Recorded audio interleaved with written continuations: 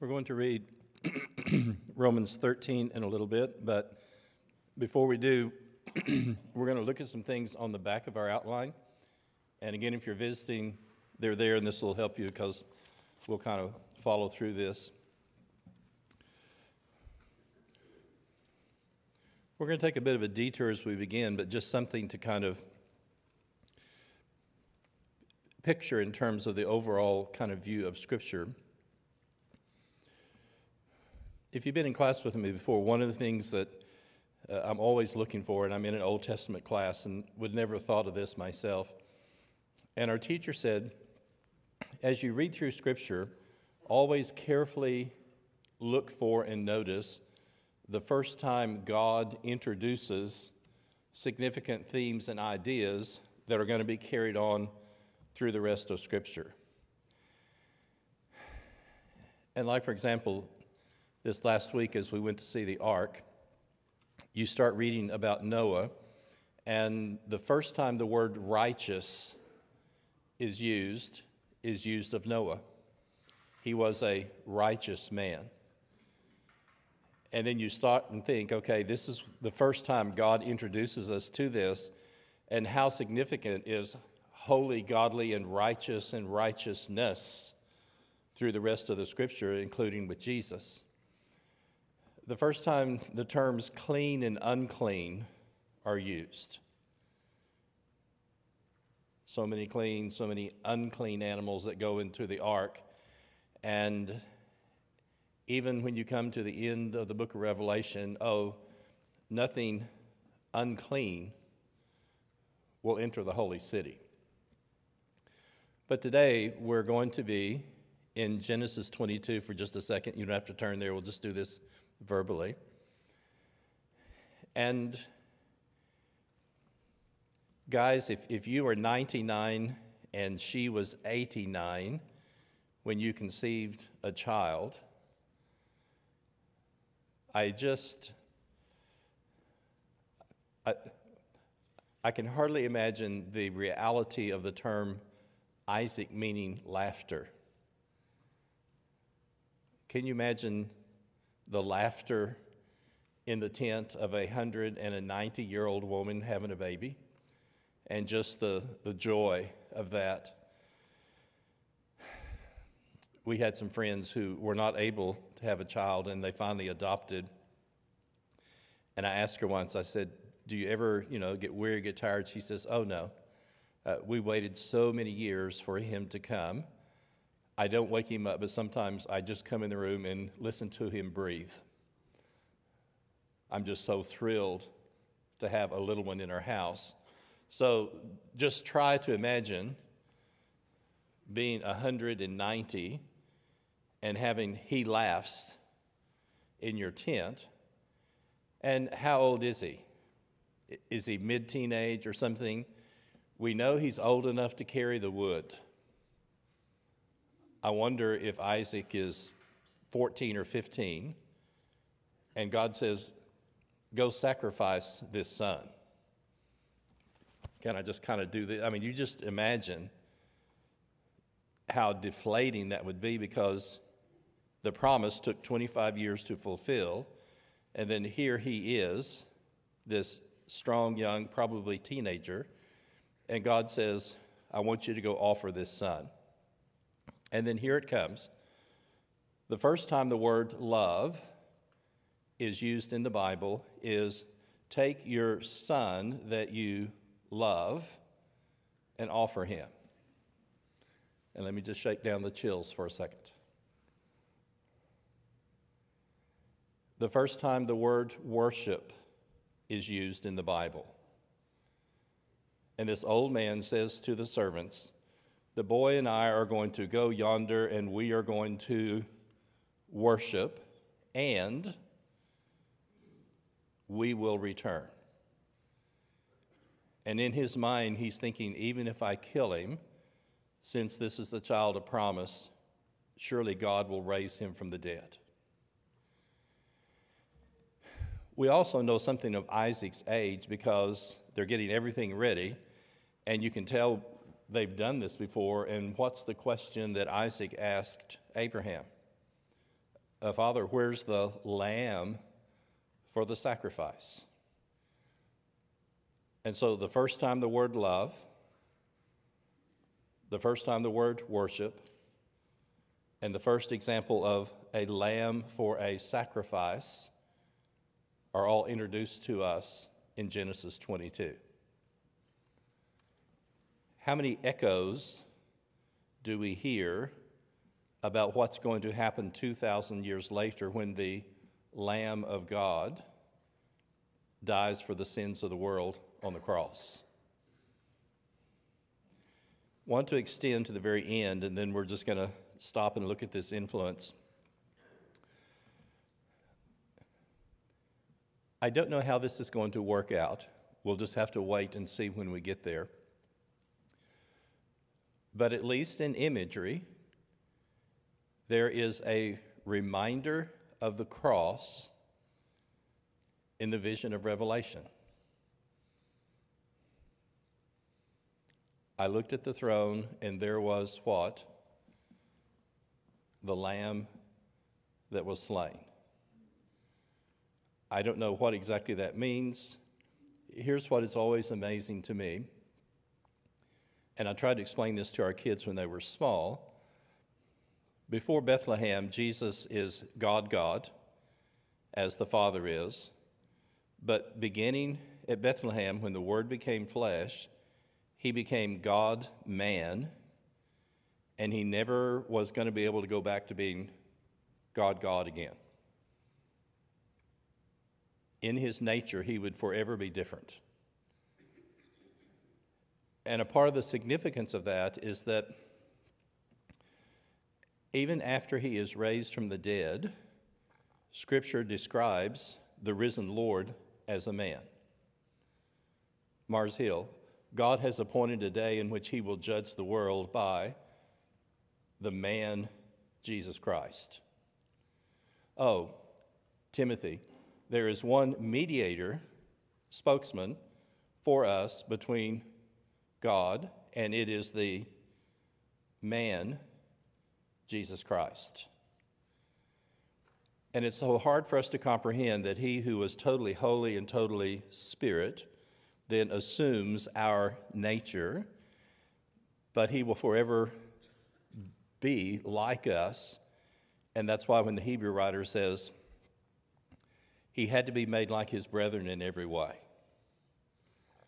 And it just stretches the comprehension that someone who is totally spirit, totally God, had never been hungry, never had a cold, never dealt with physical issues, becomes like us. And then as Scripture closes, then here's this wonderful description. Around the throne is the Lamb who was slain.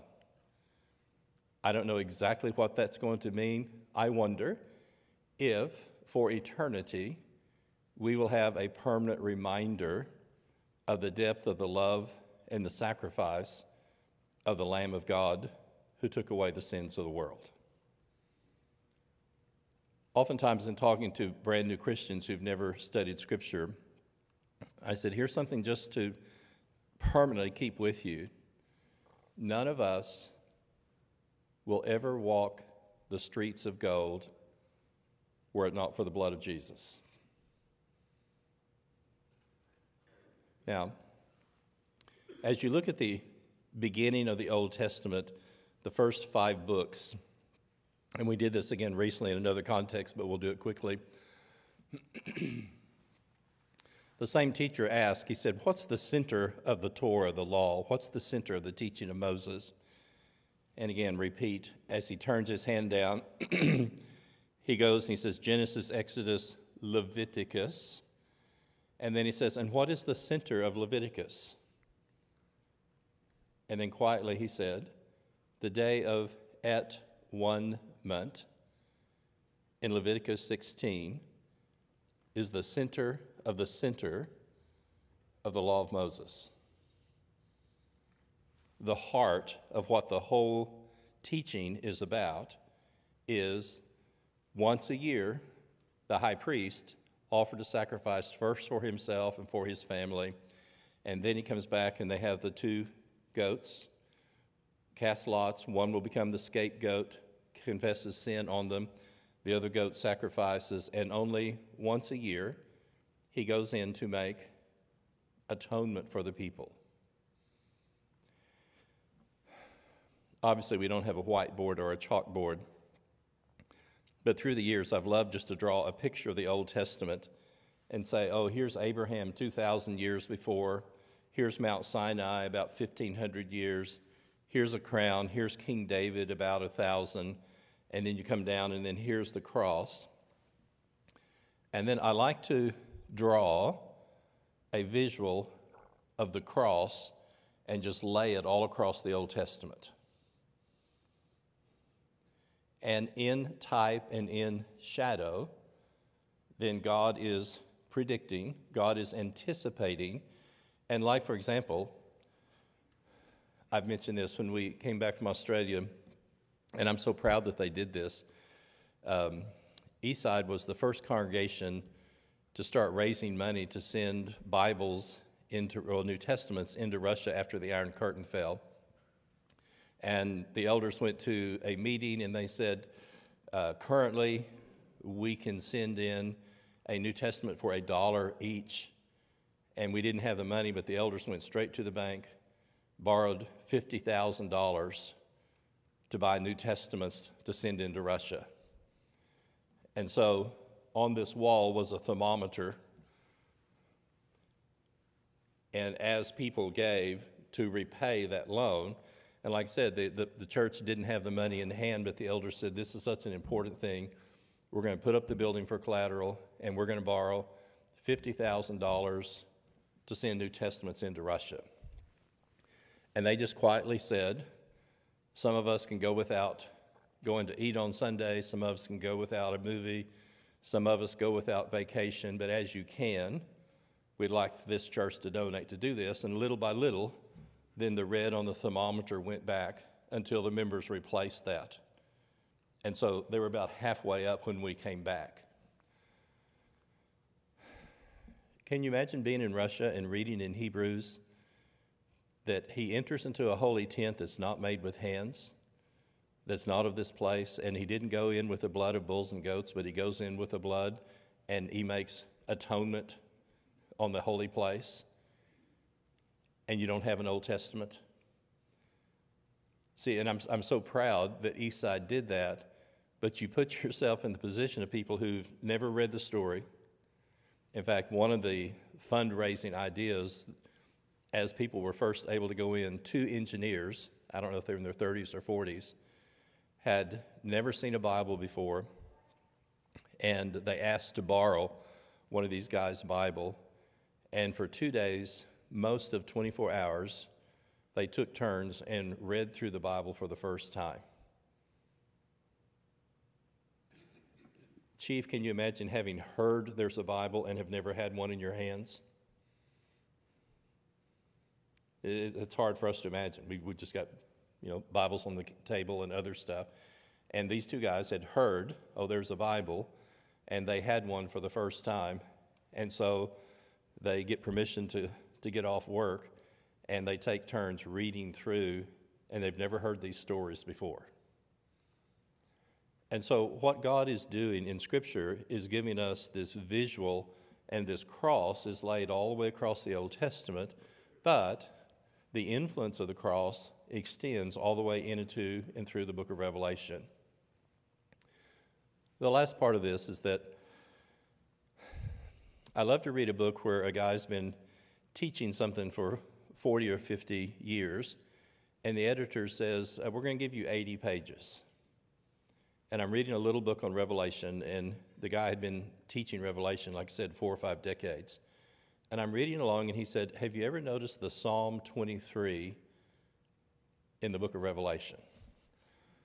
And I'm thinking, Psalm 23, okay, that's in the Old Testament. What is he talking about? And as he goes through, he very briefly just says, when you come to the end of chapter 7, which is easy to remember, you can read this, then they have washed their robes in the blood, and then here is the Lamb who was slain, and he will be their shepherd. He will lead them to streams of living water. and God will wipe away every tear from their eye. And so the one who said, I am the good shepherd, and the good shepherd lays down his life for the sheep while he's here alive, and he's introduced as the Lamb of God who takes away the sins of the world, is still described in the very last book of Scripture as shepherding and caring for his people. So that's why, and for those of you who are listening online, I'll just give you the references, and if you have a piece of paper, you can write these down. And I just find things like this really interesting because, one, we have the influence of the shadow of the cross that goes all the way back, I think, to he will bruise your heel, he will bruise your head, the discussion all the way back to the garden. And so it's not surprising when you come to a section like the teaching section in Romans, notice, and whether it's an allusion, whether it's an echo, whether it's the influence of. So here is Paul, Romans 12:14. Bless those who persecute you. Bless and do not curse. Luke 6:28, Jesus. Bless those who curse you. Romans 12:17. Do not repay anyone evil for evil. Matthew 5:39. Do not resist an evil person. Romans 12:18 and 14:19. Live at peace with everyone. Matthew 5:9. Blessed are the peacemakers. I was laughing this week. We were talking with a girl who was a nurse and who was helping us. And she says, oh, we were in Montana and lived on a cattle ranch and all this other stuff. And we got to talking about it, and in a bit we got to laughing. My grandfather had a neighbor to the south and a neighbor to the north that were just disagreeable. They grew up they woke up grumpy every day. And both of these guys had Herefords, the red white face. And so trying to keep peace, then my grandfather got Black Angus, because he said, if any of our calves have one red hair on them, both of these guys will say, that one's mine. They were just grumpy, unhappy, always causing trouble. And so to be a peacemaker, living in between two neighbors who did not want to live at peace, but they both had Herefords, then Granddad said, well, we're going to go to Wheeler. And a guy had a registered Angus herd, and Granddad said, I want to buy all of your old cows. Don't take them to the sale barn. I might get one or two calves from them. And so he developed a registered Angus herd of black cattle because both of his unhappy neighbors had red Herefords. As an elder, live at peace with all men. And it's hard to say. There are some people who don't want to live at peace.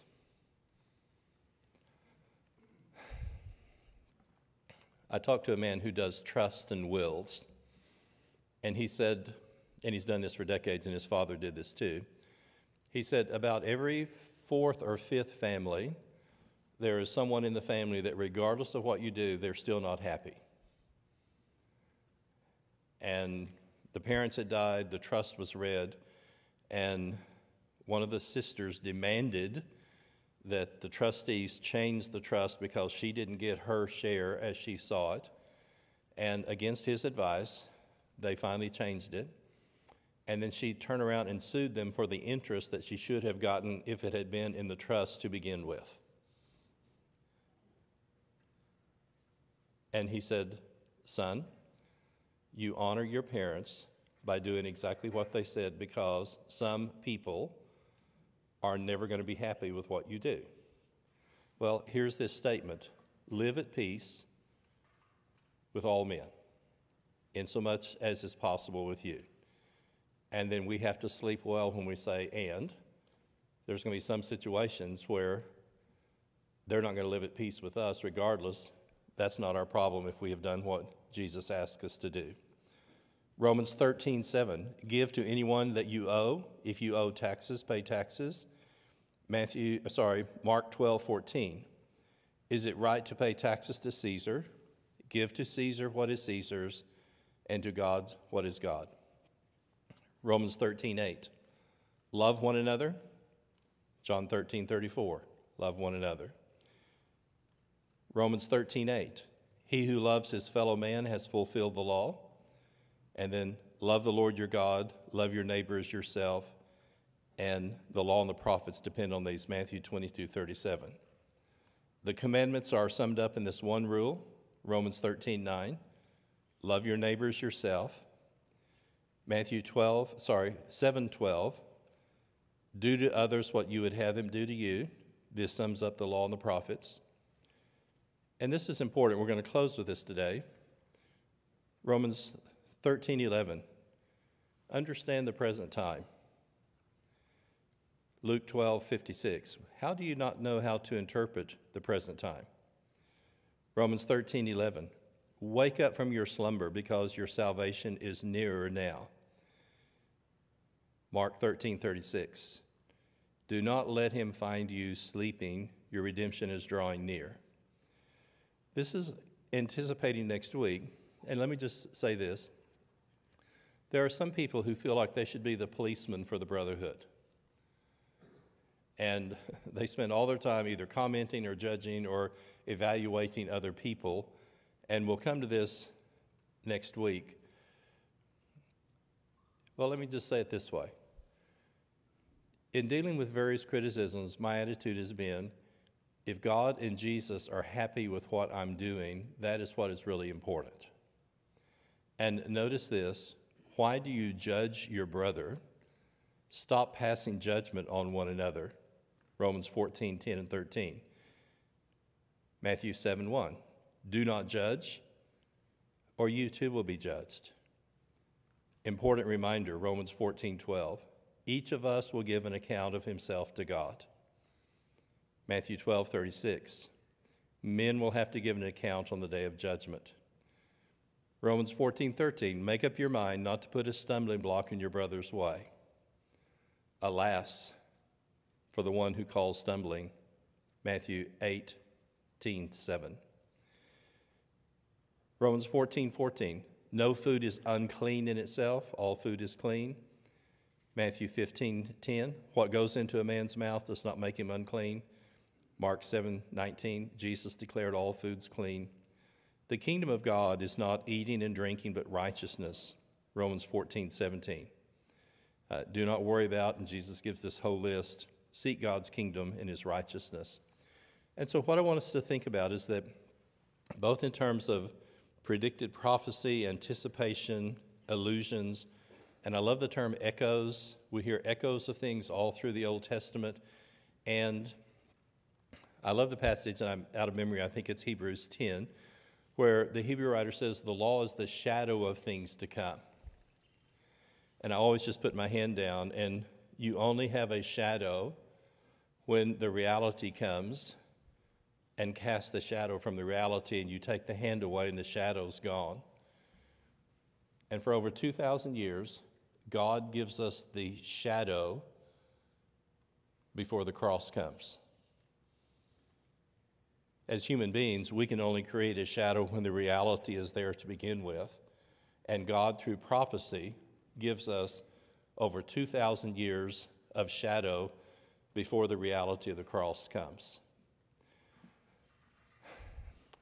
Different people have different points of view, and I totally accept that. And this is not a matter of just inflated pride or anything else.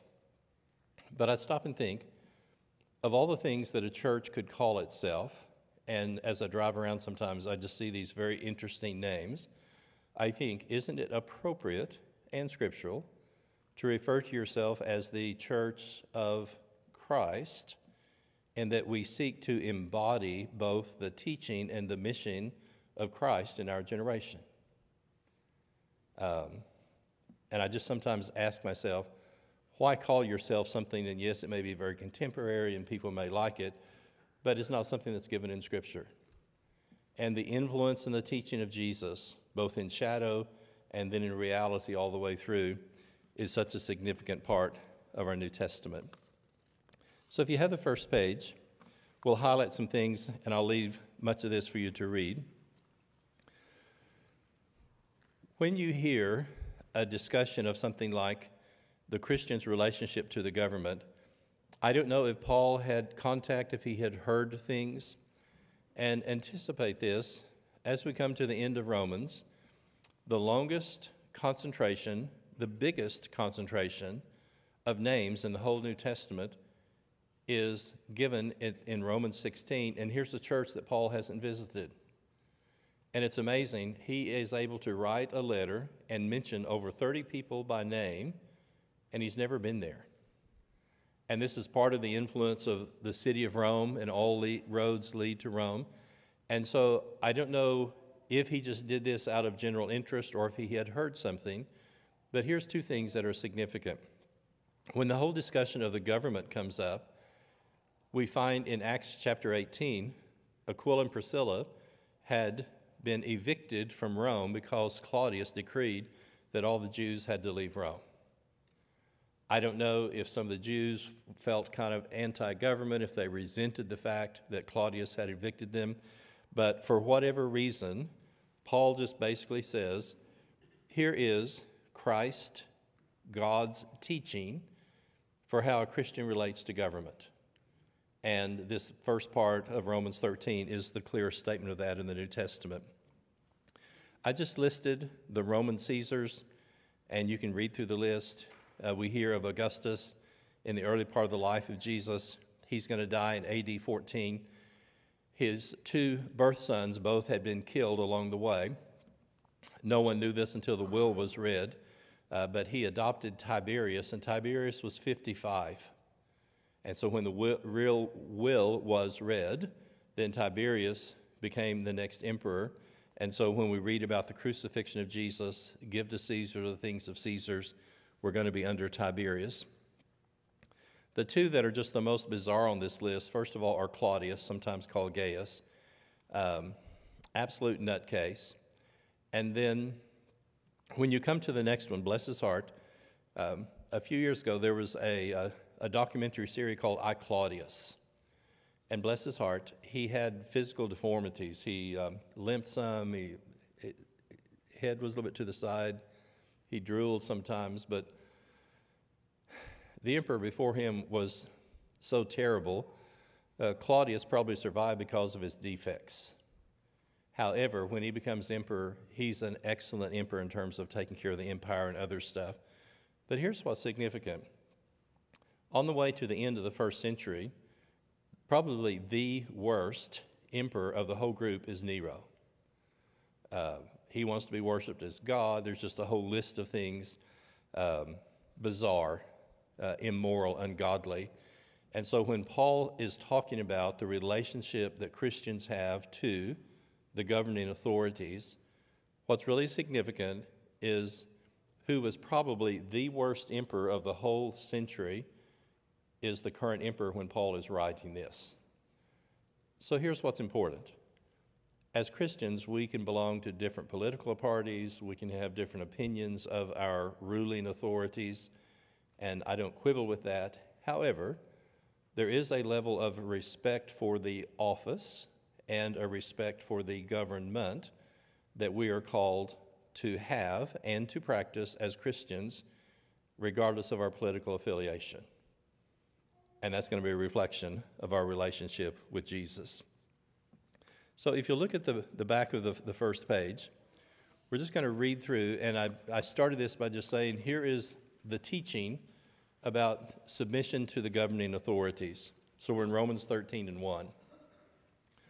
Let every person be subject to the governing authorities. And this is what I highlighted. He's going to say this about 6 or 7 different times. Paul will continue to place an emphasis that this is from God. There is no authority except from God, and those who exist have been instituted by God, and whoever resists the authorities resists what God has appointed, and those who resist will incur judgment. 13:3. Rulers are not a terror to good conduct, but to bad. Would you have no fear of the one who's in authority? Then do what is good, and you will receive his approval. For he is God's servant for your good, but if you do wrong, be afraid, for he does not bear the sword in vain. For he is the servant of God, an avenger who carries out God's wrath on the wrongdoer. Therefore, one must be in subjection not only to avoid God's wrath, but also for the sake of conscience. Because of this, you also pay taxes. Authorities are ministers of God attending to this. And then look at the things that he lists in 13:7. Pay to all what is owed, taxes to whom taxes, revenue to whom revenue, respect to whom respect, honor to whom honor. 13:8.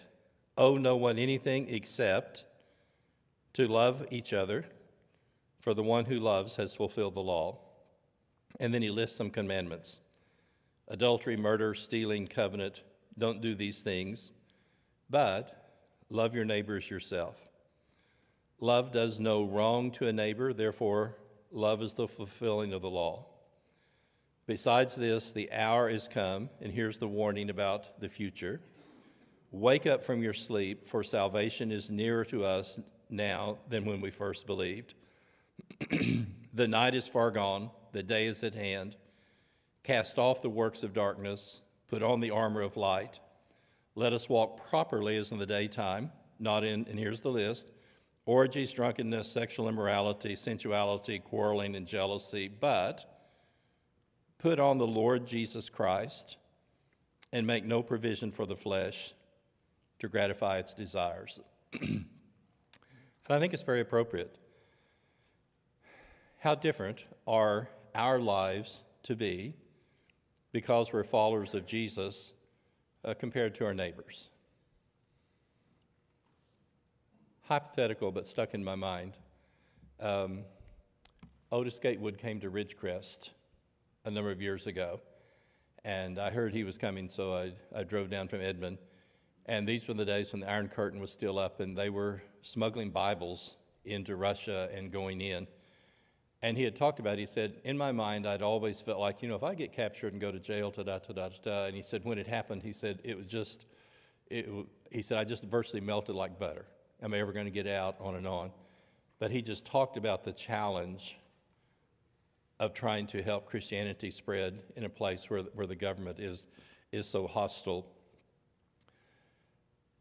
And not just that night, but the issue came up at a point in time. He said, if you were charged by a foreign government with being a Christian, would there be enough evidence to convict you?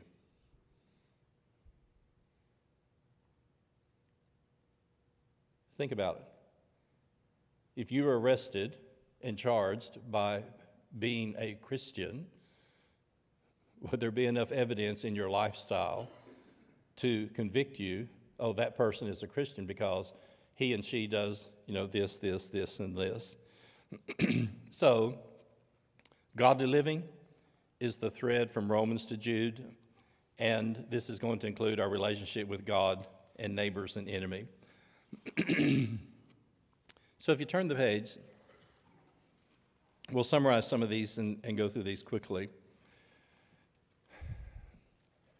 What Paul basically is emphasizing is that Christians should be, just use the term good citizens.